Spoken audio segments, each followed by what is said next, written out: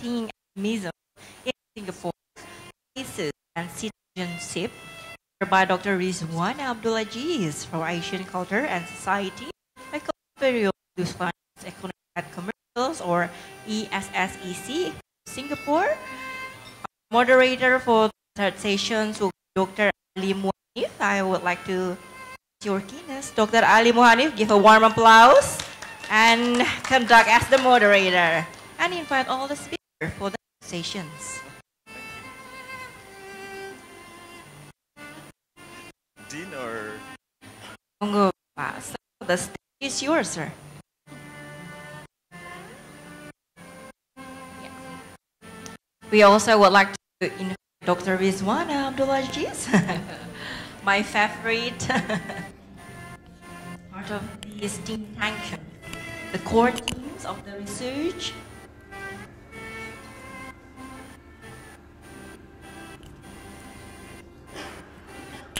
We also would like to invite Dr. Muhammad Samshuri bin Johari.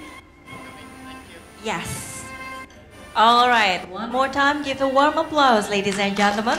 Let's begin our third session and keep on spirit and full with courage.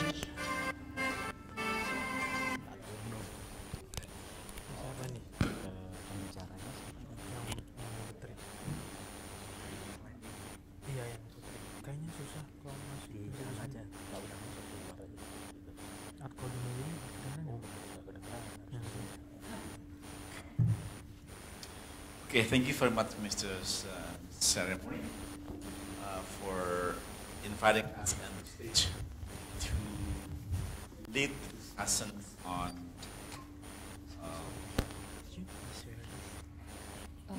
faith, state, religious education, prevention of extremism in Southeast Asia. I think a topic that has been raised for many reasons, just because the increasing trend of radicalization of religions in Asia is, let's see, in some particular parts of the countries such as Myanmar, Thailand, Indonesia, Malaysia, and the Philippines.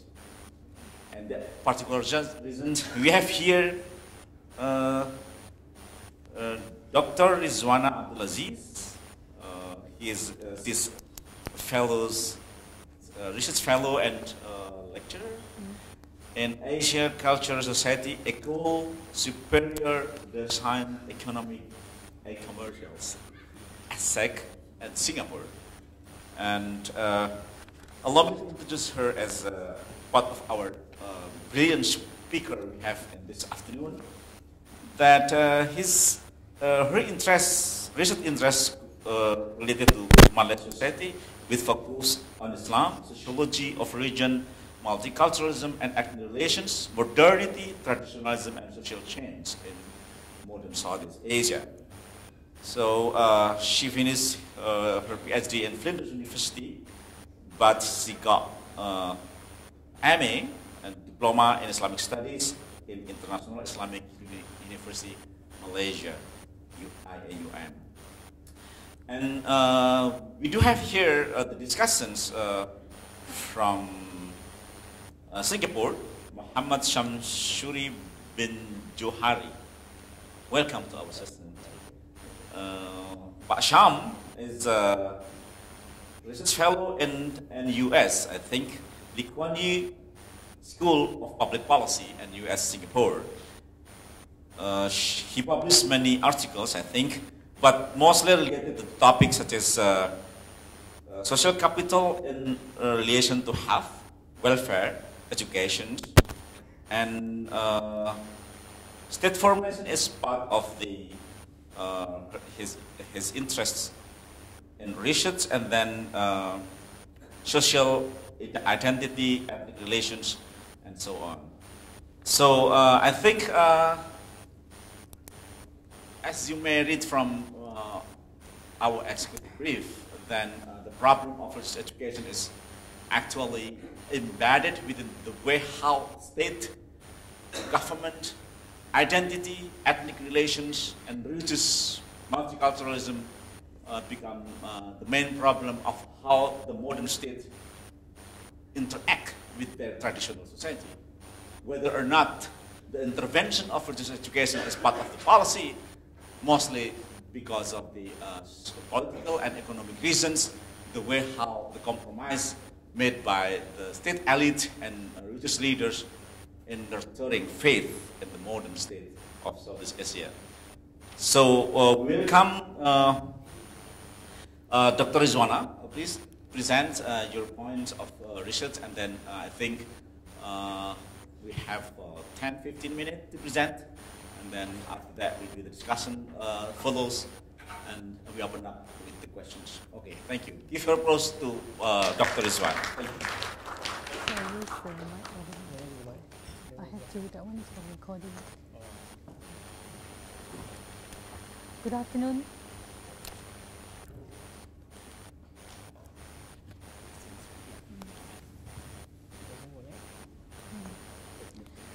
Good afternoon, everyone, and thank you very much, Pa Ali, for the kind introduction. I'm very glad to be here and talk to you a little bit about the educational strategies that we have in Singapore related directly or indirectly to preventing violent extremism in our country. And the two pictures that are on the cover slide, if we can just go back to that, they tell you about, they show two different social contexts. The first one is madrasa. So this is not part of the state schooling system. This is a private school, like all madrasas are, except for the part-time madrasas. They are linked to the government. But all other Islamic institutions are private. So that is the first half of my study. So I did a case study of one of the madrasas. And the second picture shows you social studies textbooks that are used in our government schools, which are all secular schools. So I'll be contrasting, more contrasting the two kinds of systems that we have in Singapore by way of confronting, or rather, you know, what kind of strategies they have for building peace. And the madrasas are more overtly concerned with preventing violent extremism. So just to give you a little bit of a brief background of Singapore, according to the 2015 figures, well, the geography, of course, hasn't changed over years. We are a very small nation state, and the figure may not mean much to you, but you can, if you hop into a car, you can get from one end of Singapore to the other in about 45 minutes. So that's how small we are. And we are very resource poor, and we are an island in the Malay world, so we are surrounded by Indonesia, Malaysia, further up, Brunei. And as I'll explain later, this has got geographical and political, the geography has got political consequences, especially now that we face a terrorism threat in Southeast Asia. Very small population, 3.9 million residents. If you look at the ethnic and the religious composition of Singapore, you will see that it's a multi-ethnic and a multi-religious country, and this has shaped the politics of Singapore. And as we confront violent extremism, the demographics have also shaped the strategies in which we have, you know, tried to build a society of peace in Singapore.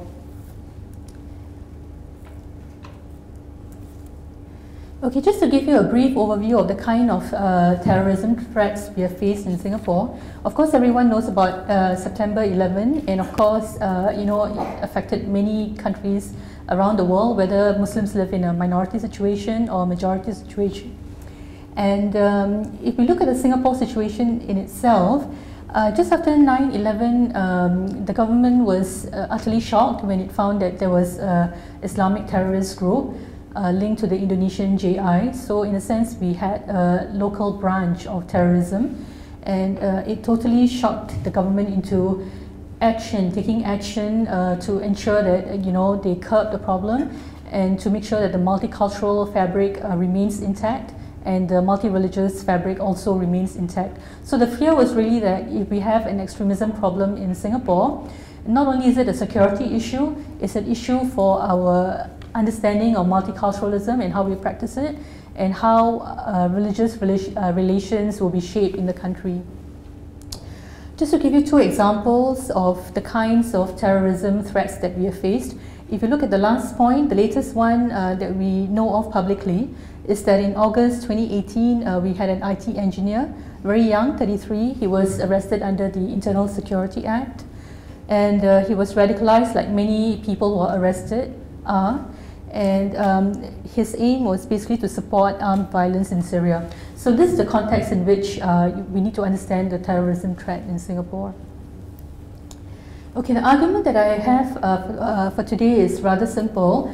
I showed you two pictures in the beginning. So if you look at the two different kinds of places, the secular space in which government schools function and the religious space in which the Islamic madrasas function, if you look at it, these two kinds of spaces, you will see that the students are being introduced to different kinds of citizenship content and different kinds of duties that, that follow citizenship in Singapore through the kind of education that they're given in the name of values education. And when I use values education, I also include religious education under the term.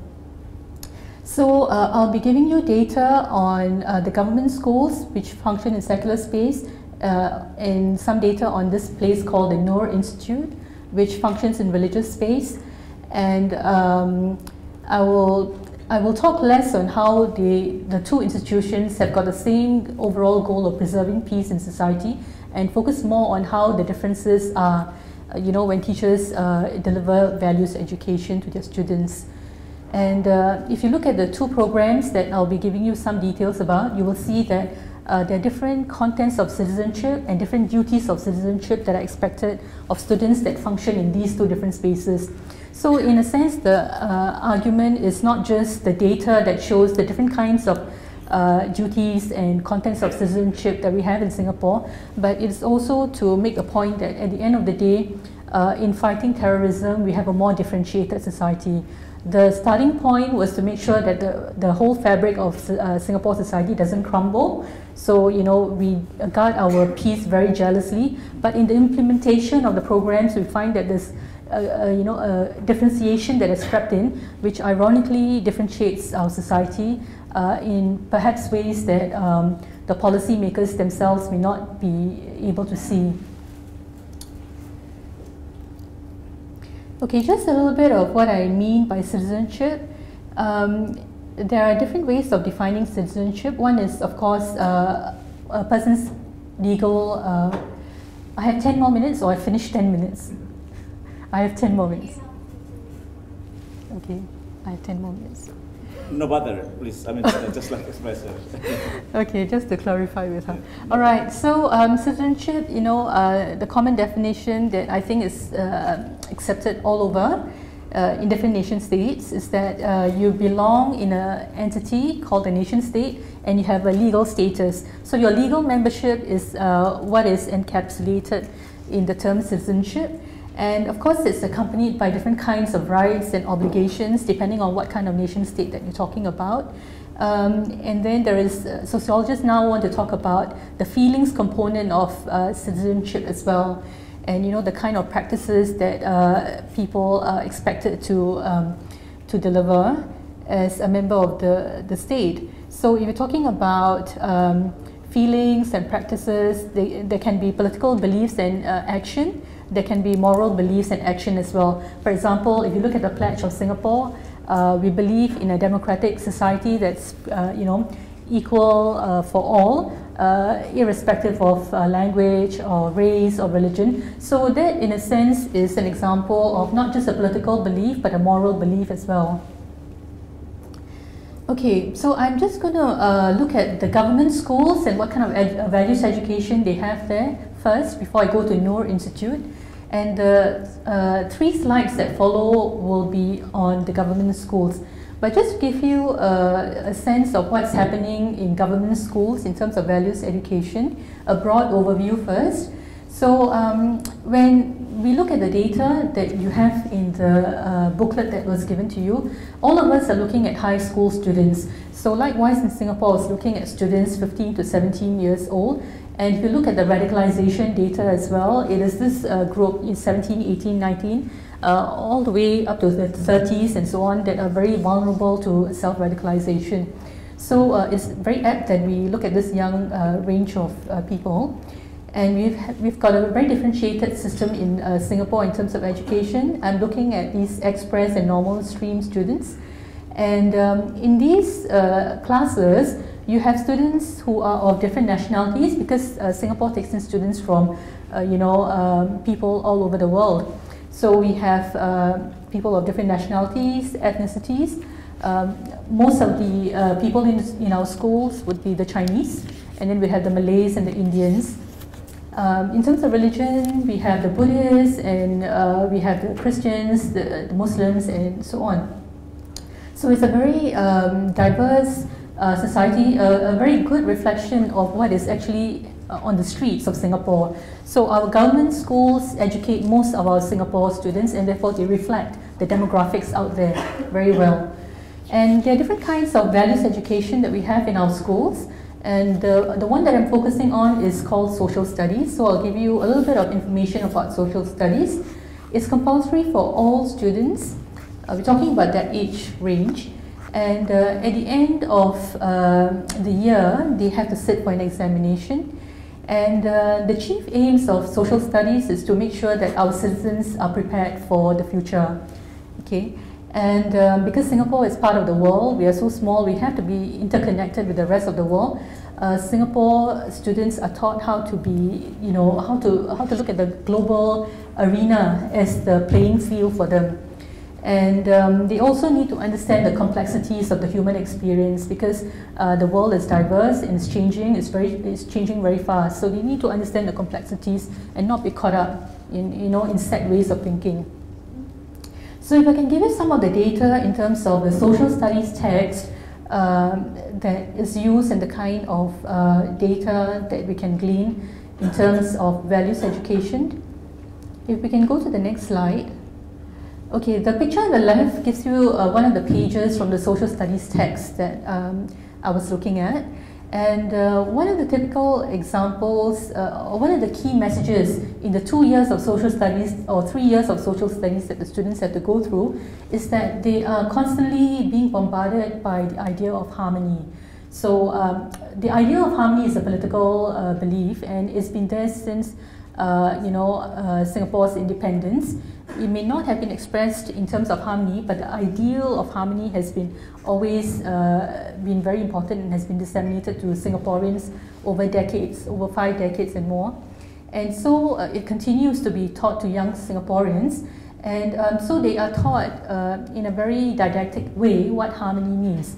So we have a particular understanding in Singapore that politics, or rather the world in Singapore, there's a belief that politics in Singapore is very controlled and it's very top-down and so on. So here's one example of how it is very top-down and how it's very controlled. The definition of harmony is given to the students in the text, and there's very little, in the textbook at least, there's very little room for negotiation. Perhaps in the classroom in itself, when the teacher interacts with the students, there may be some discussions and some room for negotiation and understanding of diversity and acceptance of diversity. But when it comes to the textbook, it's a very straightforward understanding of harmony. It is that people have to agree in terms of the actions and the opinions and the feelings. And of course, there will be differences, and that's acknowledged. But they're told that in order to have a meaningful society, they have to make sure that they find ways of strengthening their social relations, and you have to sort of like agree with everybody. And if you can't, then at least be responsible in the way you express your differences. And so there are different ways of promoting harmony. For example, the IRCCs. Okay, this is another page from the textbook, and the students here in the government schools are taught social studies as a secular form of education. They are not taught religious education at all, so there's no religious vocabulary. In contrast to, let's say, Noor Institute, which I'll go through in a while. So for example, there is information about religion. You can see the 2 pages there that I have, information about Taoism and Sikhism and Islam. which are main religions in Singapore, but they're not given a vocabulary about, or rather they're not given an Islamic vocabulary or Taoist vocabulary or whatever. It's just information about religion. And religion is treated in a very non-threatening way. So there are descriptions of religion and it's treated in a very harmonious way. So for example, you can't see the layout very well, but all 6 religions that are treated are given, are put into boxes that have got the same size in terms of length and width. So that's how far we go in making sure that all our religions are treated equally in terms even of the physical layout. And students are taught that if there's deviance, as in like there's no religious harmony, then it will not be tolerated. So they are given examples of how the law will come upon them. Right. So when we do talk about terrorism, we make sure that we don't, or rather the curriculum writers make sure that they don't talk about terrorism within the local context too much. They place terrorism in the international context. So in a sense, it's a very idealized Singapore that's created, a Singapore that's harmonious, there's no place for violent extremism. Although, like I said to you, we had a JI problem and we continue to have people who are radicalized. So the ideal in Singapore is that, we live in a harmonious society. And if there's international terrorism, it's coming from outside. International agencies are looking at it through different ways, they know how to curb it. And so on. So international terrorism is not linked necessarily to Muslims either. It's treated in a very, almost like a newspaper kind of reporting style. So that is how in the social studies textbooks, the government students learn about Islamic terrorism. The overall emphasis is on peace building. If I can just go to the Noor Institute to give you a contrast of how they are taught religious education with a view to curbing terrorism, it's a very different viewpoint. So we have 2 tracks of citizenship operating in Singapore, one in the government schools and one in the private madrasas.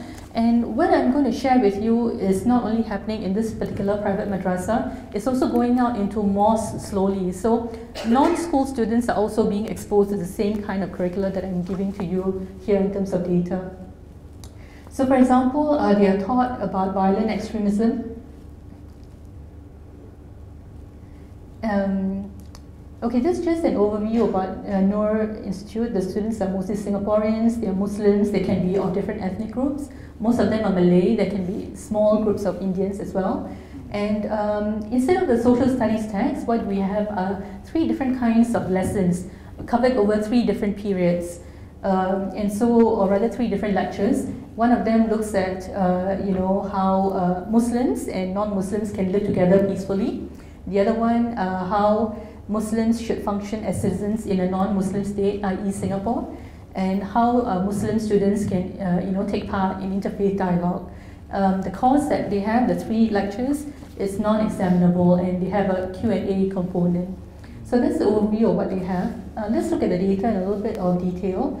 So when you look at these students, they are exposed to a religious vocabulary. So unlike the students in government schools, here you have social, not really social studies, but still is values education, and it's being delivered through religion, and a religious vocabulary is being utilized. And so it's very different from teaching students harmony, because harmony is not, accompanied by a religious vocabulary, but here you are teaching students how to be Muslims. And so 1 minute. Okay, 1 minute. Yeah, sure. And I have 2 more slides, Ken. Okay. Okay, so the concepts that they are taught is they are all concepts that are coming out of extremist discourse globally. So there are extremists out there, telling people that they should join their jihad, ISIS jihad, and they should migrate at that time to Syria, and that they should go to Syria because it's the world of Islam, and so on. So they should make the hijrah. So all of the concepts are taken, and the curriculum writer debunks all of these, concepts in the class. Okay, so the next slide. They are taught how to contextualize Islam to the Singapore context, and they are taught that they live in a secular, multicultural, multi-religious state. So for example, jihad. they are told that, you know, in the Sunni framework, most Southeast Asians are Sunni Muslims. In the Sunni framework, jihad is overtly about fighting people who are non-Muslims, i.e. you try to convert them to the faith or you make them submit to Islamic rulers. But here they are taught that, you know, the Hanbali text or the Hanafi text is more better in terms of contextualizing jihad to our situation. So you cannot fight non-Muslims, only in defense. So if I can go to the last slide. Okay, so when they're taught their causes, again, transnationalism is being circumscribed. So Muslims in Singapore are supposed to think of themselves as Muslim Singaporeans and not part of the global ummah necessarily. So if they want to think of themselves as part of the global ummah, well then they have to be educated on how to do it properly. So for example, certain concepts are given to the students. Dar al-Islam. Do students really have to think of going to Syria or going to Jordan or going to Saudi Arabia or Malaysia or Indonesia where there are large groups of Muslims? We don't have to, the students are told, because Singapore is a perfectly friendly space for Muslims to live in. So that is one of the ways in which we do it. So just to conclude, if you look at the two kinds of values education that are being presented to our students, we have a very differentiated kind, if you can go to the last slide. We have a very differentiated kind of citizenship curriculum that's being presented to two different kinds of students in two different kinds of spaces. So maybe you can ask more questions about this, but I'll just leave it at the fact that, ironically, we are introducing greater differences, whereas our intentional aim right at the moment, right from the beginning, was to create a common sense of citizenship. Thank you. Thank you very much. Thank you. Yeah, I think I have some notes of from the presentation, but thank you for your wonderful presentations, and I submit to Pak Sam to present some points that might be important for notes, conclusions, and observations. Thank you. Thank you, Pak. Now the good news is I've only got one slide to show, but in that slide, I've got 5 points. Okay. So I'll require Pali to tell me time. Okay. No worries. 10-15 minutes. Okay, that's very good. Yeah. So the thing is, I was just now when I came here, people thanked me for coming over, from far away and spending my time here. I was telling them I'm actually happy to do it. Why? Because this is a subject that's been a passion of mine. For those who don't know me, I started my career actually as a classroom teacher. I spent nearly 20 years in the classroom teaching the level of the students at that age, well, part of the time, and then I went on for higher education. And so values education is something that I'm very interested about because I've had first-hand knowledge. I've been on the ground, so to speak. All right. First thing I want to say also is that I'm here as a discussant because I want to enrich Rizwana's writing, not so much to make critiques of. I mean, that will be along the way, but more of it is to enrich what she's writing about. So she started off by talking about how values education in the Singapore context is important because of the diversity of our society, which is true. So yes, in Singapore society, yes, we have a dominant Chinese population, but remember the minority group, the Malays, for example, in Singapore is actually made up of a larger group if you look at the region, isn't it? So that's why it's important to create that understanding, that harmony, as what Riza said. I'll give you an example.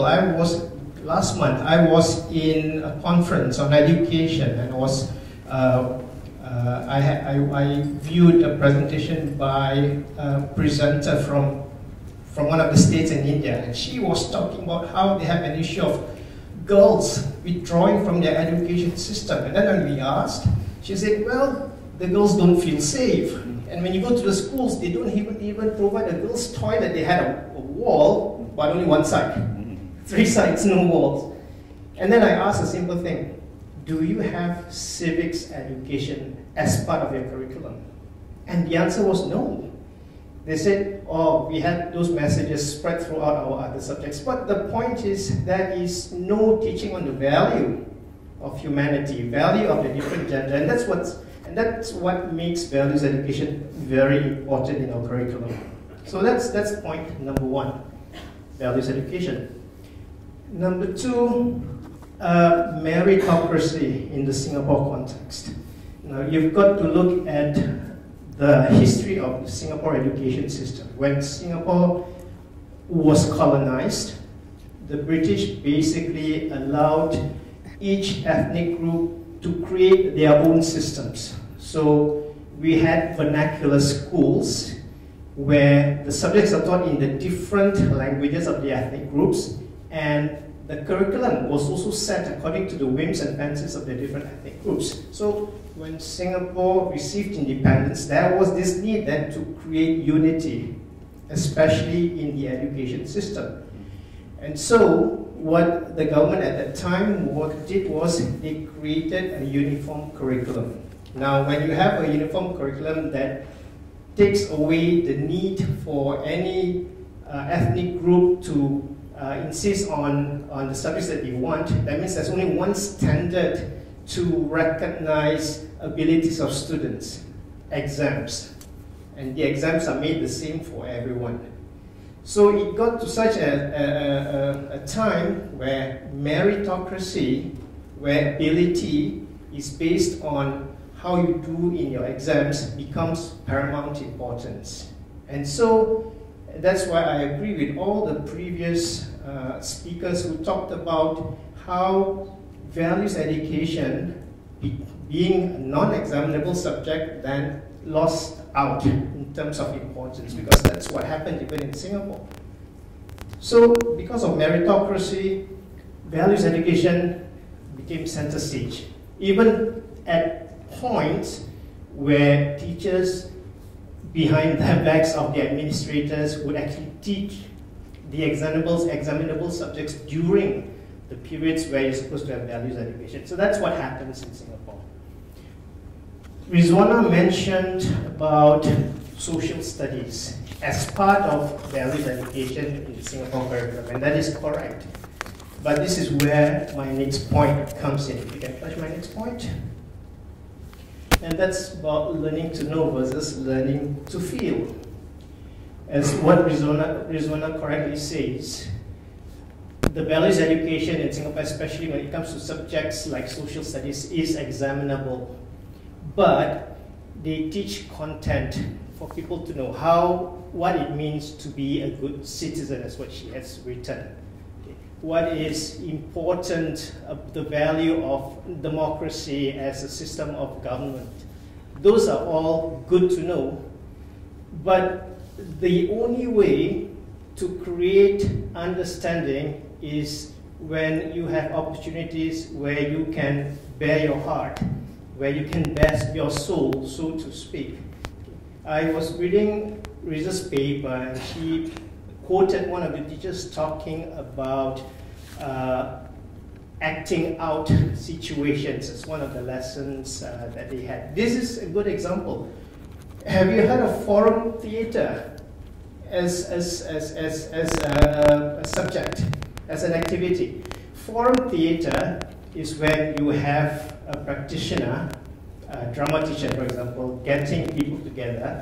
She gives out a scenario spontaneously, gets them to act something out, and then she stops, and then she asks the students what could have gotten wrong or what should have been right in the way they acted. And that's an occasion where they can really say, I'm not happy with the way they responded to how I acted because this and this and this. I felt discriminated, I felt there's prejudice. So this is an opportunity where feelings can actually be highlighted, can come out. Okay? And that doesn't happen in mainstream curriculum, right? many other ways to do it. Circle conversations is one, if you're familiar with the concept. But the idea behind it is to have an occasion where students can really have heartfelt talk in their interactions, and it doesn't happen in subjects like social studies. I mean, I can tell you for sure, you know why? Because I've been appointed as the expert assessor for social studies textbooks. Okay. And yes, I do what I can because I look at content, but this to me is really not the best way to surface feelings that creates understanding between students. Okay, so that would be something that can be talked about. What's my next one? Common space. Now, common space, if you would have read Rizwana's writing, talks about how the government feels the need to create an area where there is commonality among people, among citizens, where outside of that, then it would be areas which make them distinct. In Singapore, we even have physical setups for this. So you have, in public housing at the bottom, you have the void decks. You have where people wait for the lifts. That's a space for them to meet, whether they want to or not. So those are all opportunities to create common space.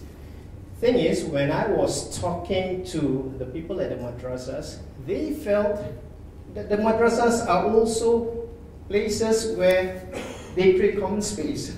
So I was asking them, what do you mean common space? You are all Muslims, studying as Muslims in a madrasa. But they say, the issue here is, while they're in the madrasa, they are taught the same things. But when they go back to their families, the way Islam was understood, the way Islam is practiced by members of the family or in places outside of the institution could be very different. And that creates differences in understanding. And so that's why, while in mainstream society, the concept of common space is there, but even in the madrasas, the concept of common space is used. Okay. For that matter, let me just add, the madrasas, so I mean, one or two of the administrators that I was talking to say, we want to introduce social studies into our curriculum. So I was telling them why. Because they said, it makes us one with the society. It gives the students a place of where they fit into society. That's what they were saying.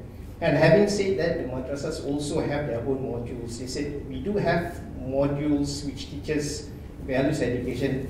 That's not examinable. They call it Firasat Dunia. And they were saying, it's holistic, it's interdisciplinary, it's connected to all the other subjects because it is based on a Muslim's everyday life. All right. So my last one, number 5, self-censorship. What I'm saying about here is that, like what Riz was saying, the focus when you talk about values education and terrorism is terrorist activities which happen outside the country, not so much inside the country. So there is this self-censorship, and I feel that there is a need to admit, to open up. Okay. So for example, they don't want the focus to be on Singaporean Muslims. But if they look backwards, they will know that terrorism is also, in Singapore's history, at least in the 50s, for example, the communists were very active, and the communists were made up of Chinese youths from the Chinese schools. But the thing is, there is this reluctance to take, to look at these issues. So basically, the idea is, let's not surface sensitive issues, but I think it comes at a loss. Okay, that's it. Thank you very much. Thank you, Asham.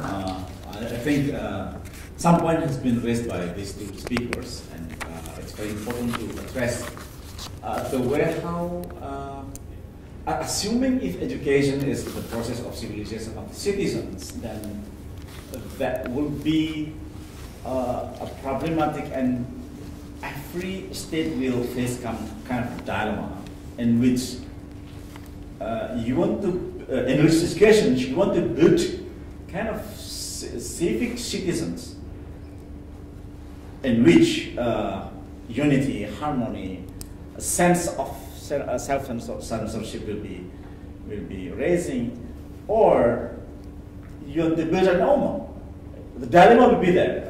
In every education, there is always a story of the way how this religion, every religion is emerging. It means Islam, for example.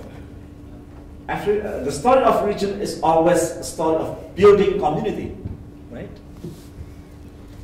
And building nations, building state is always, intersect with the kind of dilemma. So, what kind of things that I think the policies, actions, or strategies that secular state, those states that claim themselves as a secular state, combine this kind of dilemma that they face.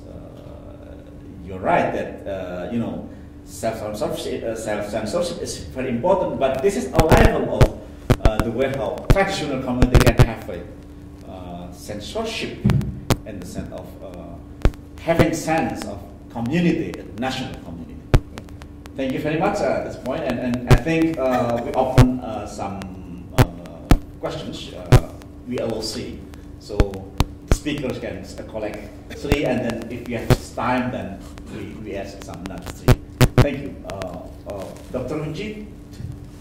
Okay. Some others? Yes, you should. Okay. Anyone left? So please go forward, and this is better because there will be short time process. Thank you. All right. Thank you very much, Dr. Ali Hanif, and also both speakers. I have a question. I was wondering whether the term harmony, or probably social harmony, is understood differently by different group of people in Singapore. Because in Indonesia, the term harmony or social harmony can be easily twisted into an effective tool to blame the victim. For instance, within the context of majoritarianism, when something happens, when conflict happens, people say, we love harmony, but you created trouble. You minority created trouble. So the trouble comes from you. Tolerance here means that be nice and you will be happy. If you are a minority, you should be nice, otherwise you will not be happy. So I was wondering whether the term harmony in school and outside school in Singapore is actually understood and probably practiced by different groups differently, or what is the story? Thank you. Yes, please. Can you move forward here? Thanks. I can just do it from here. Is that all right? If you have like louder voice, that would be better.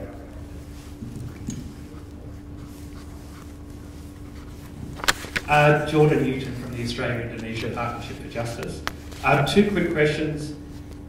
In the cases, the 2 cases of radicalisation that you had in your first few slides, I was curious to what extent was formal education a factor in their radicalisation, or if it wasn't, where were the failures in formal education such that they were able to become radicalised? And the second question, actually probably following on a little bit from the question earlier, the talk about values education. Who determines those values? And the reason why I ask this is because values education is often raised in CBD programs in other countries, particularly in Britain as part of the PREVENT strategy, to an extent sometimes in my own country. It is problematic sometimes, so I'm curious who determines the values in a values education and what challenges are there to creating an education system based around those values. Thank you. Your name and institution, please? Jordan Newton from the Australia-Indonesia Partnership for Justice. Thank you. Thank you very much. We welcome Balim, please. Thank you very much. My name is Alim from Kalijaga Institute for Justice. I have some question. From your presentation, Ridwana, it seemed like the extremism case in Singapore is not as complex as in Indonesia cases. For example, when talking about hijrah, it seems like only physically hijrah. But in Indonesia, there are some psychologically hijrah. So for example, in my research, when I get interview from the Niqabis, Chadaris, they have their new name after hijrah. With what does it mean by hijrah by her? It seems like from hijab to cadar to niqab. So they have their new name. For example, the real name is Nurul. Then after hijrah, they have Sagita, meaning sabar, giat, and taat. So, so they have their own name after hijrah. Is Sagita patient and diligent and pious, I think. Yeah. So is there any case like this in Singapore? Because like here, we also discuss about Tawhud, for example. Also, is there any case in Singapore like Tawhud, Khilafah, Hijrah with psychological meaning? Or as well, is there any law about Niqabis? Because after searching from many countries, because I did research for Niqabis in Egypt and Indonesia, when we ask about hijrah psychologically, the Egyptian Niqabis, they don't understand what does it mean. But here it's very popular, yeah, for the hijrah with psychological meaning. So is there any certain rule or law about niqab in Singapore? Is it law or is it banned over there?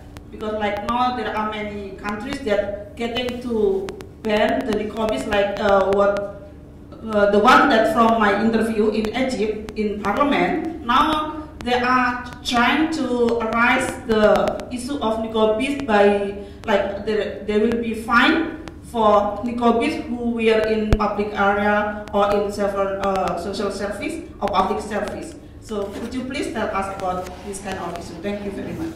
Thank you very much. I proceed to the speaker list and then we collect other threes. Thank you. Thank you all for your questions. Maybe I can just start by giving a few comments to Pak Ali's idea of the Ummah and building a cohesive country through the concept of citizenship. The idea of Ummah, it's actually in a way romanticized. If you look at Riaz Hassan's study called Faith Lines, he did a study, I think, of different Muslim countries, and he tried to operationalize the concept of Ummah through different markers, and he found that Muslims did not all agree on these markers that he presented to them. I can't remember the markers offhand now, but his conclusion was that the idea of Ummah is not necessarily shared by all the Muslim countries that he surveyed. Although he did find that the idea of Ummah is real and it is shared, there is a sense of fraternity, but it is also quite nebulous. So when you try to anchor it down, it may not be as simple as everybody, all Muslims agreeing with each other on whatever issues there may be. There are differences. And also in the Singapore context, just one more point. Although in my case study I showed that the idea of Ummah is being circumscribed in that particular new institute, MUIS in itself is very proactive in building an international Ummah. So it invites, let's say, particular kinds of speakers into Singapore to give talks. It engages with different kinds of Muslim communities out there. So it is not so much the idea of Ummah that is being circumscribed, but there is a particular idea of what Islam should be in Singapore. It should be very modern. It should support the secular state. So as long as certain of these ideals are there and they are supported, then the idea of Ummah doesn't seem to be too problematic. Why they're sort of like going against the discourse of Ummah in the particular madrasa that I look at is because they're directly responding to extremist discourses. So they're not being very nuanced. But I also have to say that I didn't do any participant observation, so I do not know exactly what the teachers say in the classroom. It could be that they give a more nuanced understanding of Ummah. Dr. Majid asked the question about harmony, and you know, if different sectors or different groups in Singapore understood the term differently. Harmony is a very political term, so the idea of harmony will of course be contested. Harmony as a concept has been devised by government officials. It has been defined, it has been disseminated through schools, through other institutions out there, community organizations and so on. And you find that in these institutions, the word harmony turns up regularly with particular understandings and is being replicated in a very uniform manner. So there you will not find any contestations. If there are, then they will be private contestations. But you will find that the idea of harmony may be challenged in different ways. So people may not use the term harmony, but they may challenge the performance of harmony, let's say in common space, and they will say they disagree, but they may not say I disagree with harmony. So whatever contestation that comes up is a contestation of the concept of harmony in itself, and definitely not everybody in Singapore is going to buy the idea of harmony. Different social classes have got their own ideas of whether certain government policies work for them or don't work for them, and so you have different sectors of society responding in a way to the overall concept of harmony. So it's a very contested idea.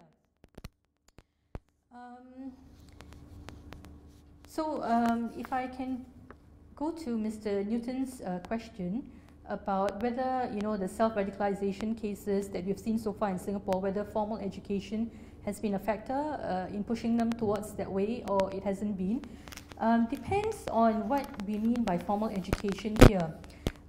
Many of these self-radicalized people have come from the secular education system and not the Islamic system. In fact, as far as we know, in terms of reported cases, there's only been one madrasa student who has been detained by the ISA. All of the other people have come from the secular sector, and many of these people are young people, very idealistic, very educated. The example that I showed you just now was of an IT engineer. And when you talk to the people who do radicalization, who deal with that matter, they tell us that many of them come from the sciences, the hard sciences, and not so much the social sciences. Having given that broad overview, whenever cases are reported to us in the public, very minimal information is given. So we do not really know exactly what ideologies spurred them, at which point which factor came in to push them towards radicalization. It can't be just one factor. It must be a set of factors working over a period of time, and it may not even be religion linked. So we don't have the opportunity to talk to them, and there's very little information coming out of public channels. And even when you talk to the people who do research on these areas, they cannot reveal information because they are being bound by ISA's conventions and so on. So it's a very grey area. It's an area full of mystery. We don't know exactly who these people are, except for their names, their ages, the last job that they held, and then they are given protection as well because they go through education to reintegrate them into society. So they're given a sense of privacy, which I think is very essential. So there's very little information about exactly what goes on in the minds of these people who have been radicalized. And who determines values education? If you're talking about government schools, it's the Ministry of Education. And if you're talking about the madrasas, some madrasas are linked to the government, so they would have, the MUIS, Majlis Ugama Islam Singapura, working out the curricula. And these curricular writers from the government-linked organization may bring in private curricular writers into the fold. So there is a lot of cooperation between the private and the public sector as far as Islamic education is concerned. But when it comes to government education, it's very straightforward. It is people like Sham, he was a school teacher, linked with the government sector. So people like him, it's very clear it comes from MOE. And Sis Alim, I think? Halima. Okay, she was asking, very interesting questions. So in Singapore, of course, radicalization is very, complex. And talking about psychological hijrah and so on, I think if we talk to the people who have gone through that process, I think we will find similar understandings, because radicalism is not a plus minus thing. It is a process, and how they conceptualize, how they reconceptualize, how they look at certain domains of Islamic life, and it can be any number of factors that come into play as they go through the radicalization process. And I was telling, as I was telling Mr. Newton, we really don't know what's going on in the minds of people who have gone through this process. So I wish they would open up, that sector of people for us to go and talk to. But I can't really tell whether, you have psychological hijra. I'm sure there is, I'm sure there is, because the mind is changing, and how they change, it has to do with how they play with concepts and so on. And the last point about niqab, in public places, you cannot, let's say you go to the bank, you cannot wear the niqab, or if you take your picture for your identity card and so on, you can't wear the niqab. But as far as I know, there are no hard and fast rules which can be used to say that if you do wear it in certain spaces, then you'll be fined. I don't think we have laws like that. But there are, strong ways of getting people to be in line, because one example I can tell you is that when I went to a Muslim organization giving bursaries to students, one of the moms turned up with a niqab, and one of the government officers was there as a guest, and immediately he asked the organization giving the bursary, what is going on with this lady wearing the niqab. So there are all these informal conversations that are had, and sanctions that can come out, not through formal channels, but through informal channels, because the power of authority in Singapore is so great that all you have to do is to be in a position of power and to make certain kinds of comments in certain kinds of places, and you will be listened to. Yeah. Okay. We open other questions, of course. Yeah. Oh yeah. Sorry. Just to add on to what Rizwana said, Singapore is a very small country, and the top-down approach is actually very strong. And when she talks about some info not going out, I mean, I am a policy researcher, so it frustrates me because I would have done research and I would like to share information, but I cannot. And so I think for some of us researchers, we face the same kind of dilemma. So that is an issue that I face.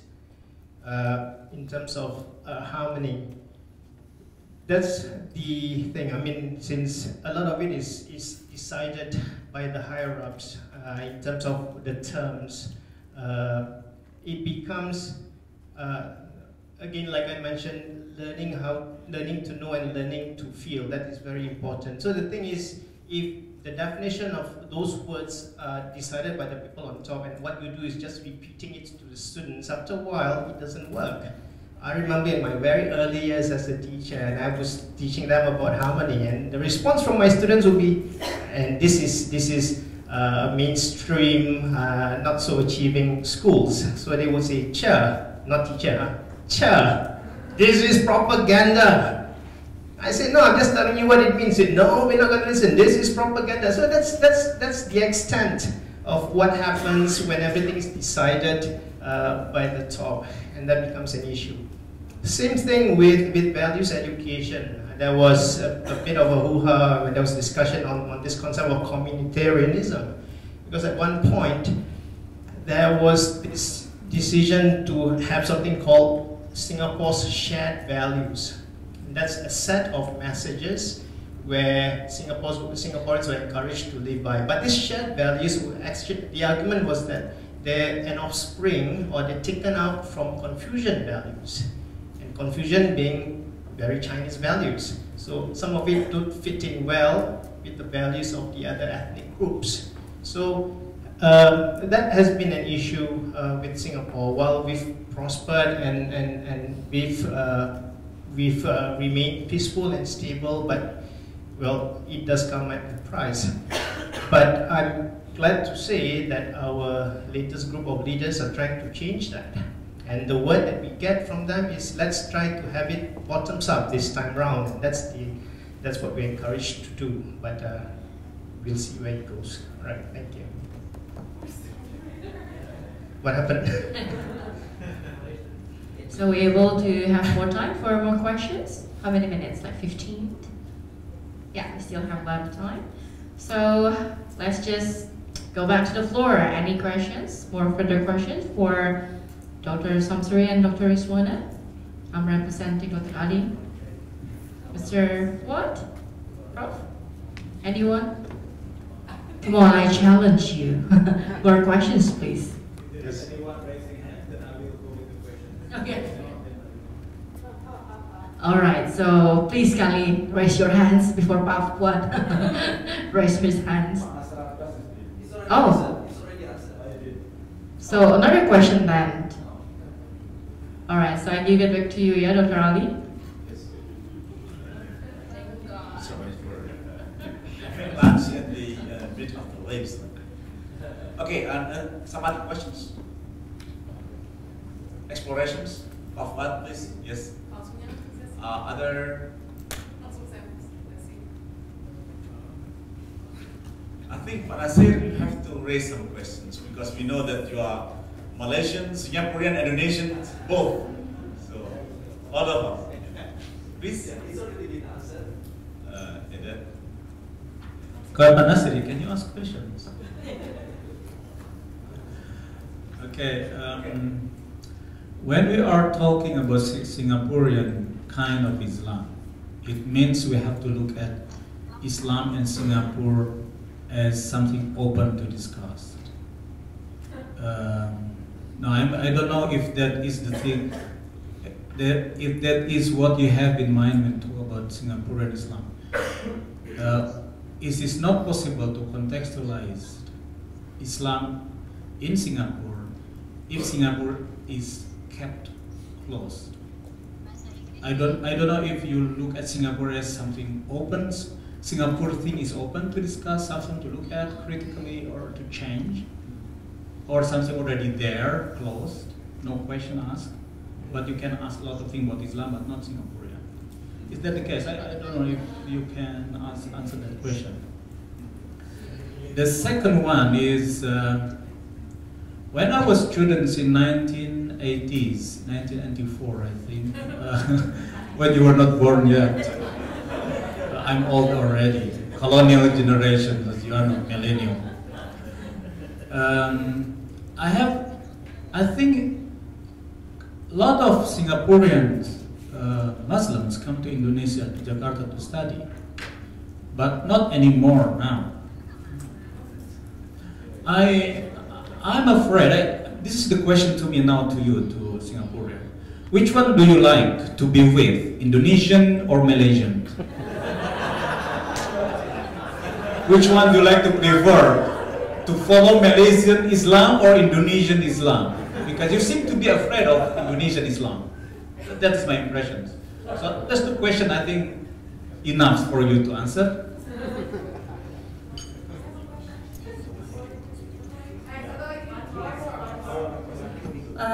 My name is Tati from UIN. Pak Samsu, yeah.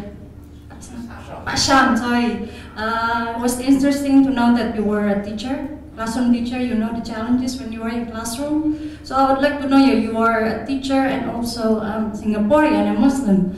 What were the challenges when you are teaching? Because you have some set of expectation that you need to teach a certain principles of what is considered shared values of being a Singaporean. At the same time, you also, facing the doubts by the student that you are spreading the propaganda. But I would like to know from your genuine experiences as teacher that doing the job, the hardest jobs ever. We are doing research, but they are doing the job in the classroom. So I would like to know from your personal experience. Thank you. I'll answer that question. Please, you answer the previous one.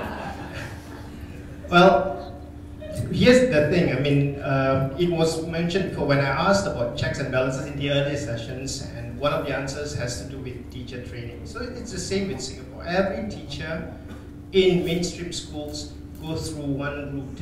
Okay, I mean, after we get our degree, we go to a postgrad diploma in education where we study at the National Institute of Education. So everybody goes through the same route. Everybody gets the same messages and everybody gets the same curriculum of what to teach in school. So very difficult to deviate from that. And if you deviate, well, it's a matter of how much that deviation is, because if you get reported, then you do get in trouble.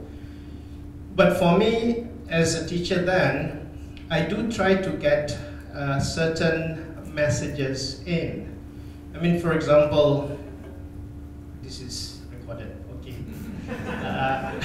Okay, but so for example, when we talk about terrorism, as I mentioned, the focus then would always be on Muslims and how Muslims were a source of terrorist activities. But I would remind my students that terrorism is a term for an action, and it need not be directly attributed to one group, because it is caused by feelings of dissatisfaction. It is caused by beliefs among groups of people.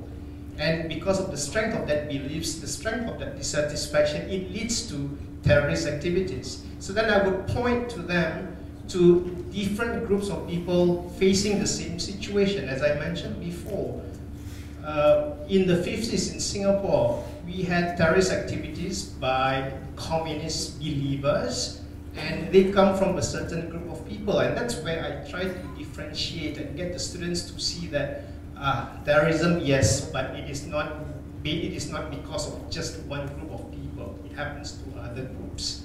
And that's how I try tactfully, in my capacity as a teacher then, to try to get students to think differently about terrorism. But the problem sometimes with Singapore is there is selective memory. See, remember when I was talking to Prof. Hapner just now, and I was telling him about religious education, and then he talked about how he was told that it was taken away because of the fear of extremism. But I told him it wasn't that. During Lee Kuan Yew's time, he took it away because of proselytization. It's got nothing to do with extremism. Extremism came many years later, after the program was taken out, and the idea of reintroducing it was what had created the fear. You see, but people don't remember that. They only think about the latest, fear of extremism. So that's an issue I have with Singapore's selective memory. You know, perhaps the fear that it looks bad on one group of people, so they don't want to bring up. But if you look at the bigger picture, it might be better, because then it creates a better understanding of the situation. So that was what I did then, not so much now. Just to add on a bit about the selective memory point, I think Singapore, being so small, and we live in a Malay region where we are just dominated in so many ways, overwhelmed in so many ways by Malaysia and Indonesia, which have got such a glorious past and a long history, and such a diverse community. And they give us wonderful food. There's so much of diverse food. The point is that Indonesia and Malaysia have, to a lesser extent, Brunei, they have overshadowed Singapore, even in the study of society, Singapore society. So even in the academic field, when we look at the treatment of Singapore by academics who are outside of the country, they tend not to look at the nuances that exist on the ground.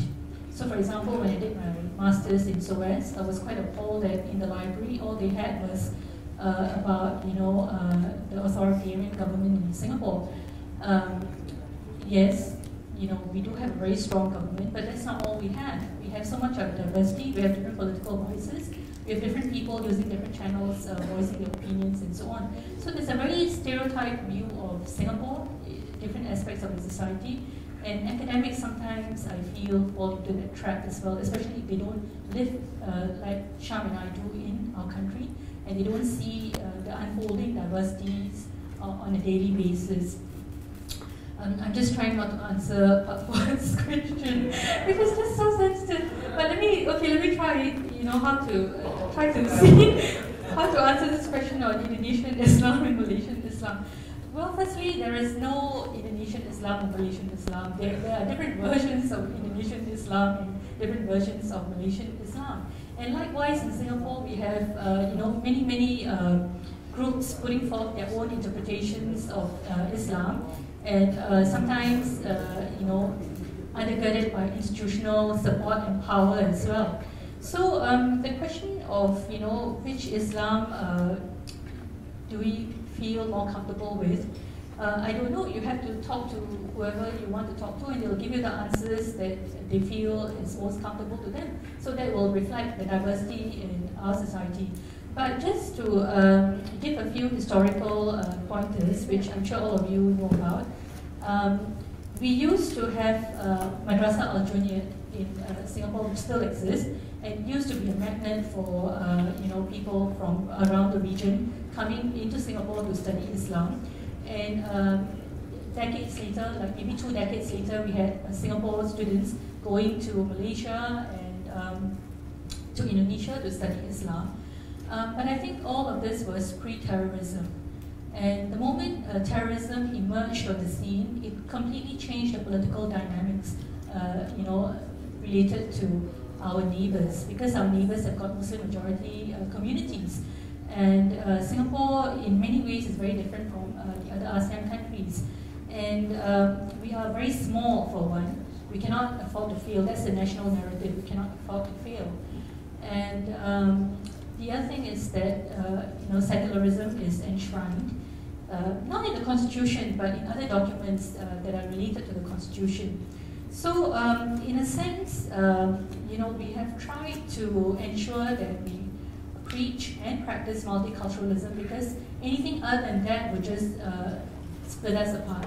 And we cannot afford to be split apart because we're too tiny. We split, and then what happens? Where do we go to? We just have no choice on this matter.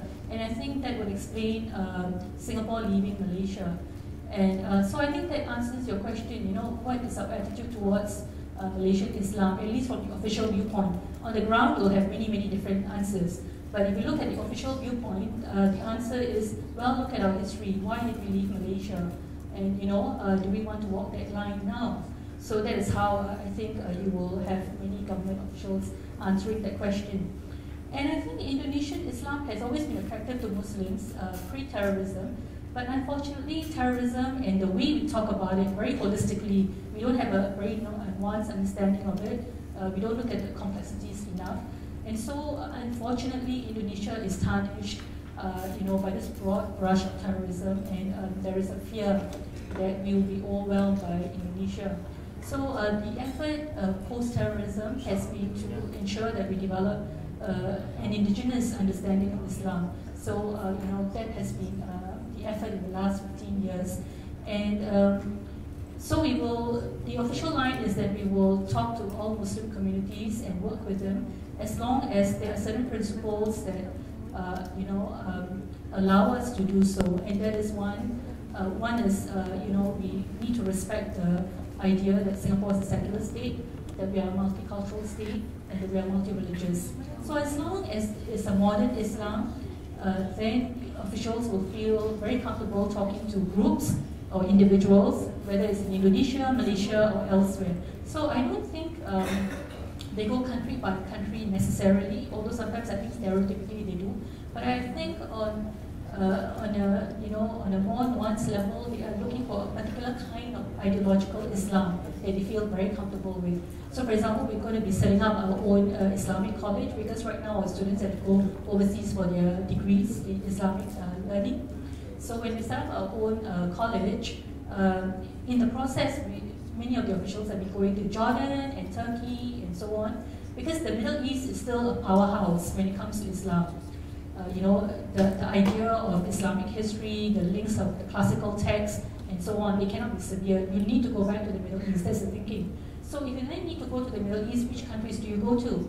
Turkey has experimented with secularism, so that is something that officials try to understand as much as they can. Jordan is a very open face of Islam that is projecting, that is very attractive. So officials go to Jordan to try to understand what kind of Islams out there. So I think it is more an ideological understanding of Islam, and therefore which partners that they want to work with, you see, for what projects. So I think, I mean, that's the only way I can think of answering that question.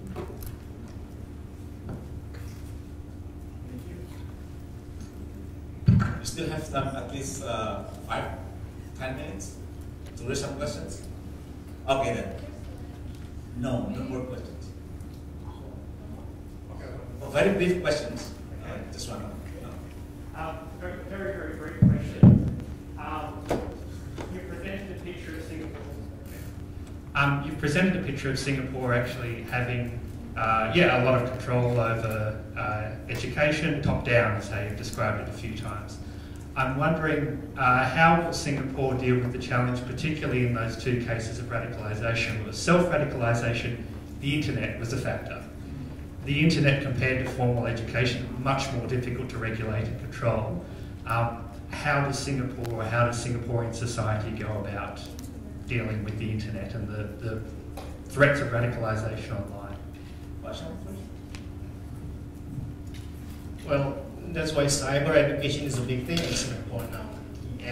And of course, you would have heard the issue with fake news, which the region is going about so much. Now, I mean, not just Singapore. That's one way. I mean, it is understood that the internet, the online highway is an open space. It's very difficult to control. So the only way to do it is through education, through awareness.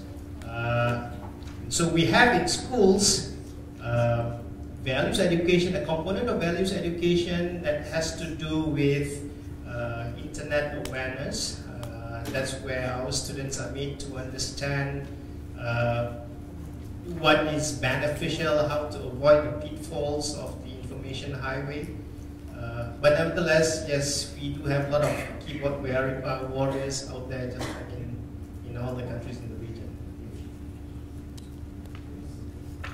Okay, just to add on to what Sham said, we have this network called AYN, Azatizan Youth Network, and that is part of the government initiative.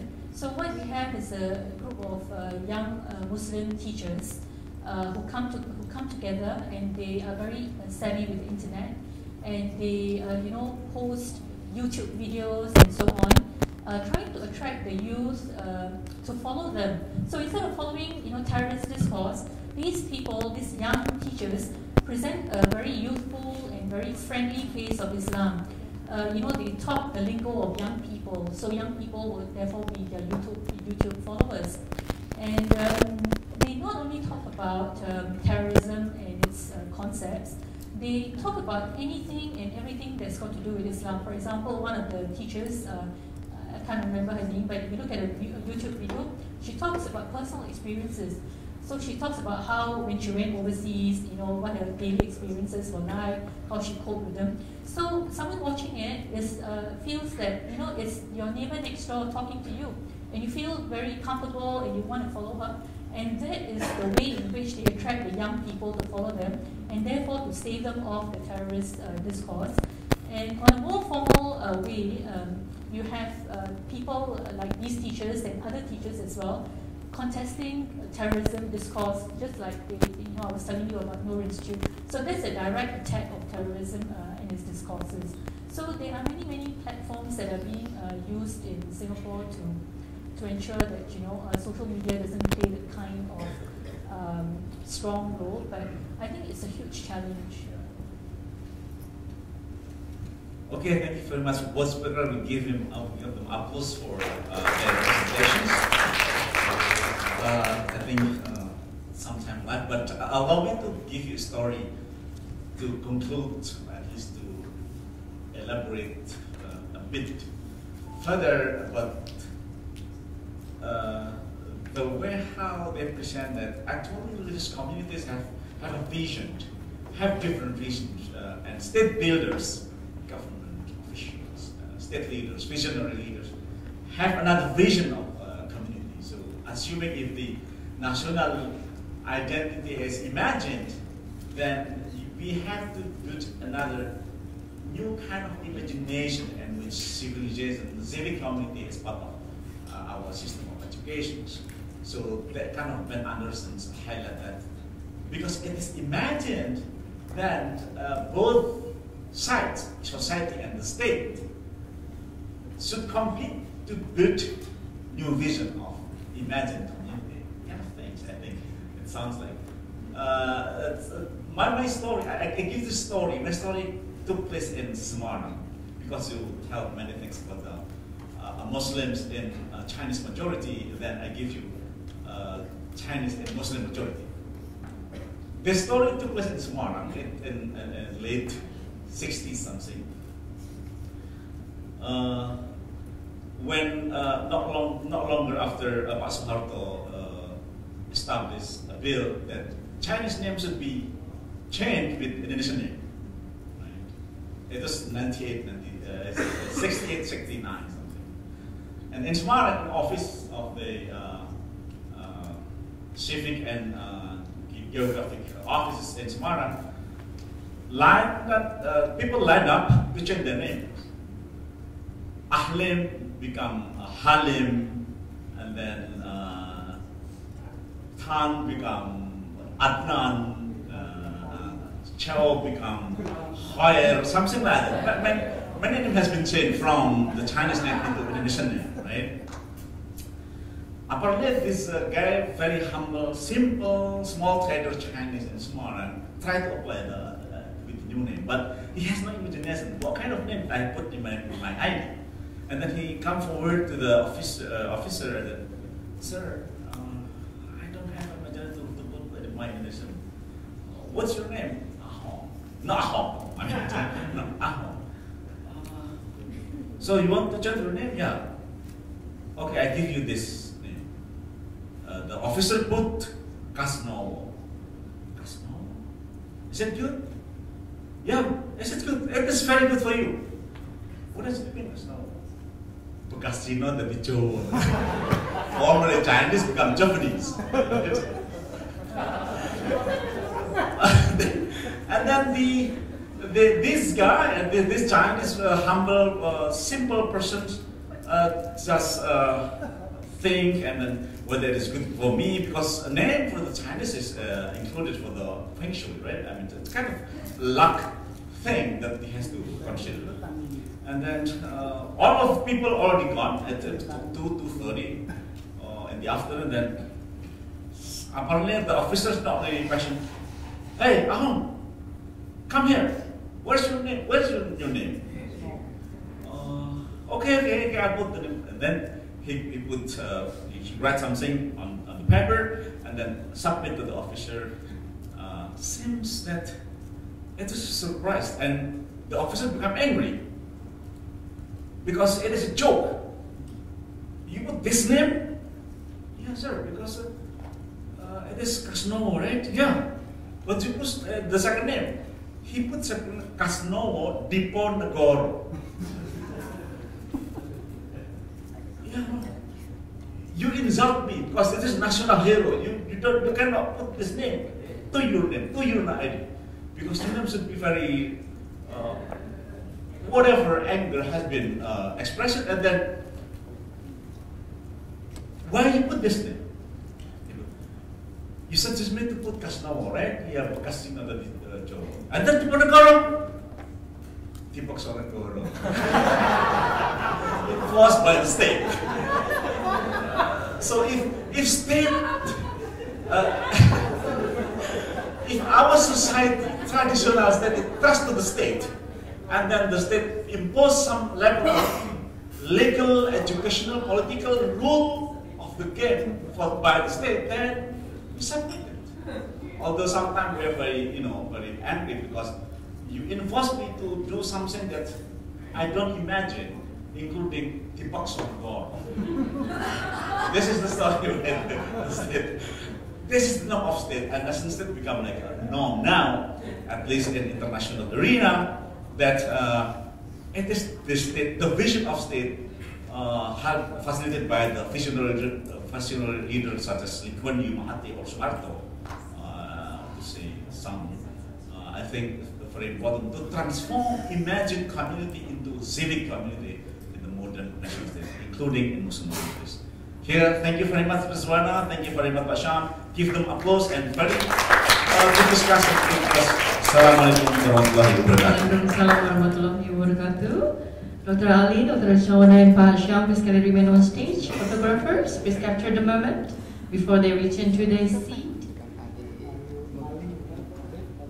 Please can you stand in, sir, on the stage? We're going to capture your pictures together. Okay, anyone want to take a picture? Otherwise, after you cannot take a picture with me. We have to pay about. It's going to be payable. To police. All right, that's one. Dr. Rizwan, are you supposed to be standing in the middle? That's the only prettiest. What's this? This is a special request.